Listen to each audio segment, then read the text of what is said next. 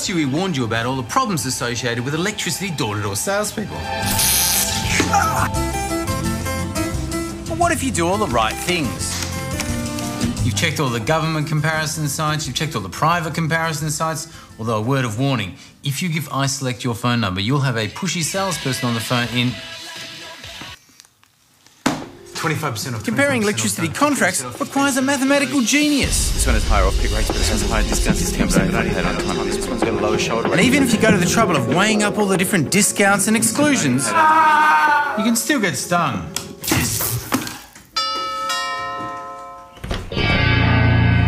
Give us some more money. But I paid all my bills. Well, now we're going to charge you more. But I'm on a contract. I'll save you!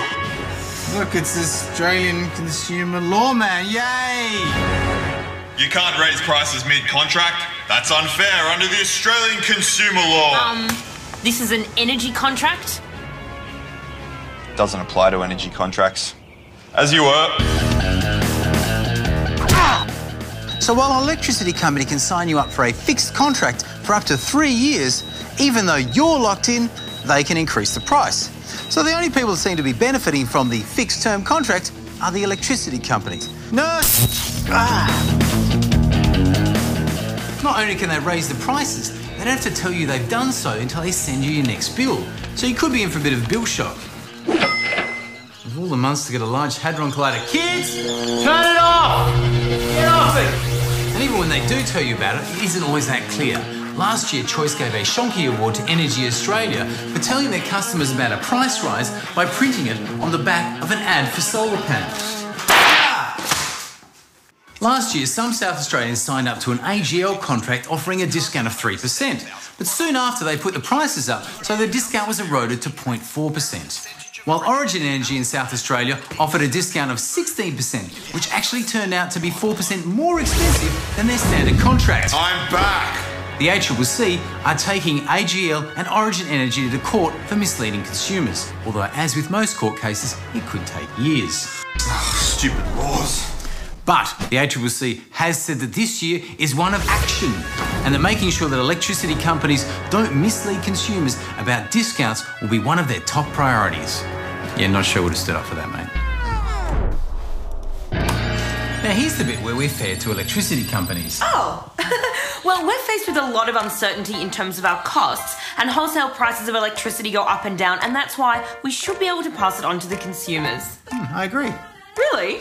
Yes, electricity companies do face a lot of changes in circumstances, as do all of their customers, who sometimes get paid more or less, or have a health bill or a school fee. But no matter what, they don't get to change their price in the energy contract. Or do they? Hello. I just wanted to change my fees. I was thinking of moving it down to 22 cents. Just this month's been a bit rough for me. I haven't made as much money this month, and, you know, my direct and indirect costs have changed. So my wife's birthday was quite expensive. That's this month. So if I just pay 20 cents, is that all right? Could you get someone to deal with the bill? That'd be excellent. G'day, sir.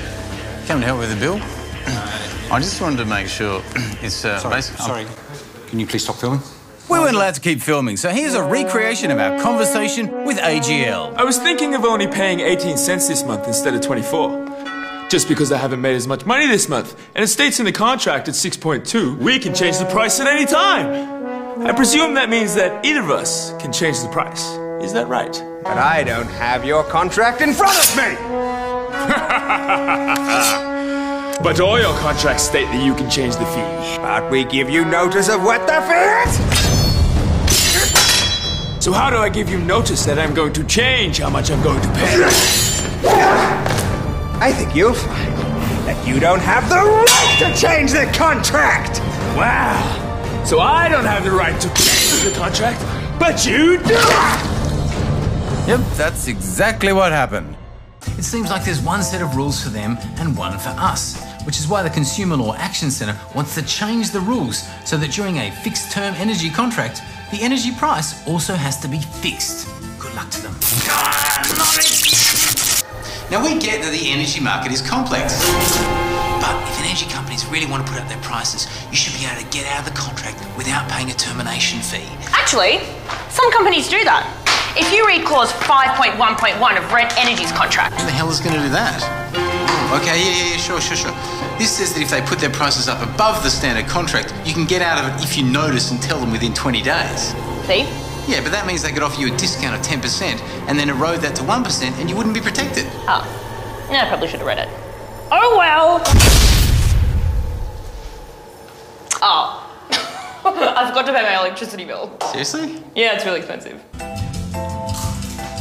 But while we pray for electricity contracts to become fairer, no thanks mate, what can you do? Energy Australia offers the opportunity to rate fix for a couple of years. But if you do this, you don't get any of their discounts, so you should do the maths. In my case, it was $38 more a month. Origin and Momentum offer plans that freeze the energy part of your plan, but they do pass on other costs which can increase. Or you can go with Dodo, who have no contract and you can get out at any time without a fee. But no matter which plan you go for, always check how big the termination fee is, because in energy contracts, things can change a lot. I don't like your advice. A Minecraft electricity gun? That's not even a real thing.